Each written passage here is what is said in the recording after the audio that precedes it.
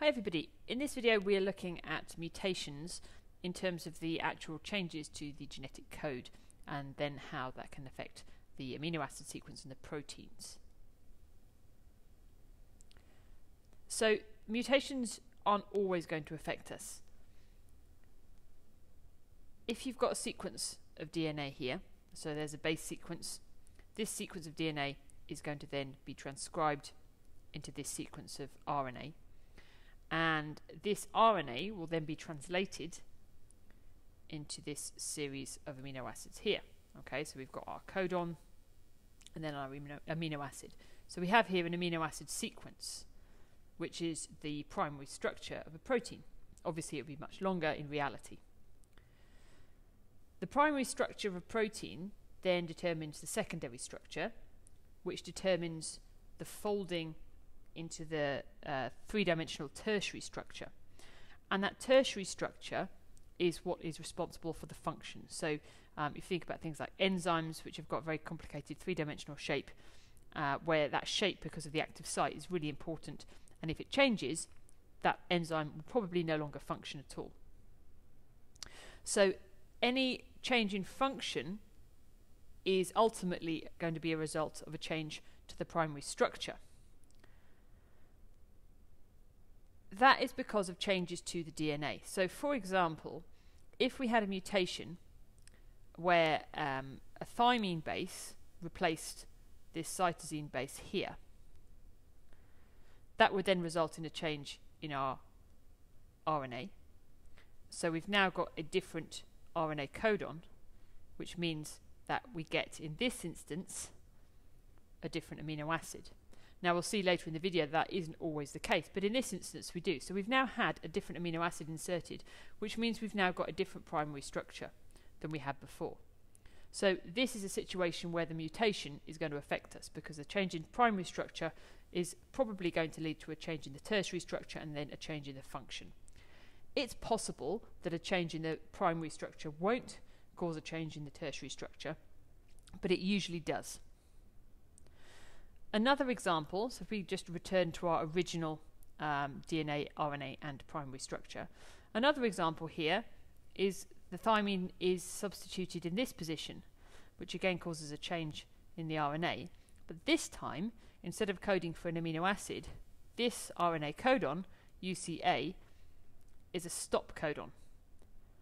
So if this mutation happens, then we're definitely going to get a big effect in terms of protein, because it will stop the rest of the sequence from being translated.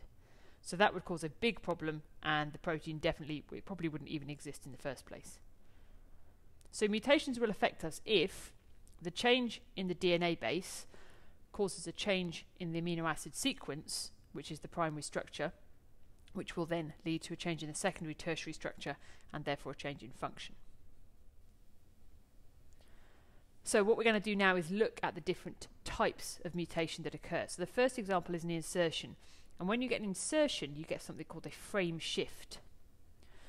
So here is our sequence. This is our original sequence, which I'm just going to leave here the whole time. So we've got our DNA. It's slightly different from the last sequence. There's our DNA. There's the corresponding RNA that's been transcribed. And here is our amino acid sequence. So this is our original. So if we have a change and a base is inserted, so if we were to insert a nucleotide with an adenine base at this position here, then what would happen is that the whole sequence of codons would be shifted. So because the codons are a sequence of three bases, which then codes for an amino acid, at the moment we've got T, G and C.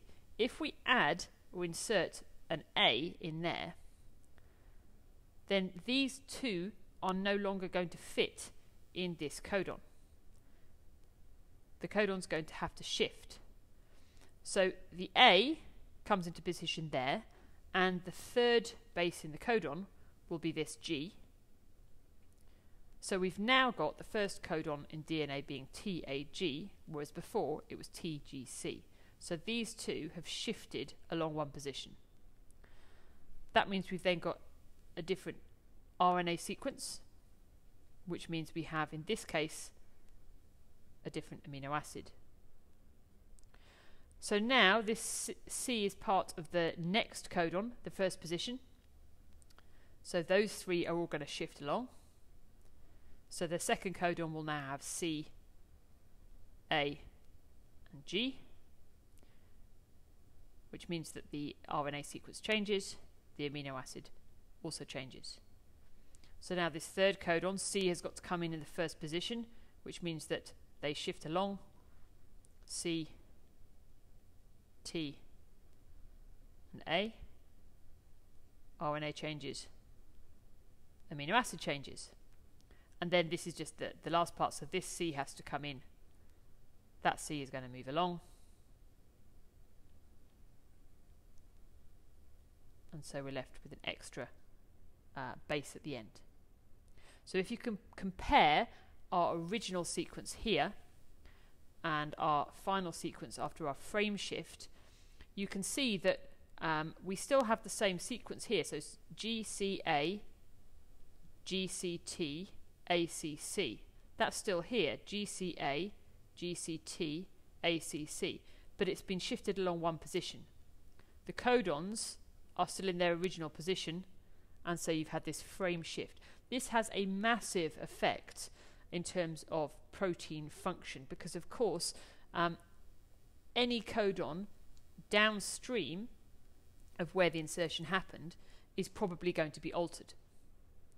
So it's not just one amino acid which ends up changing, it's potentially every single amino acid in the sequence. You also get a frame shift if you have a deletion. So I'll show this in a slightly different way. So here is our original. If we were to delete this nucleotide here with the guanine base,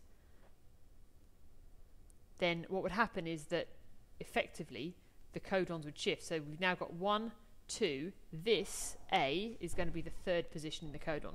So the codons is now TCA for our DNA. So it's shifted position. So we now have a different amino acid. The next codon again is now GCT. So the codon's shifted position. So we now have a different amino acid there. And the last one again shifts across.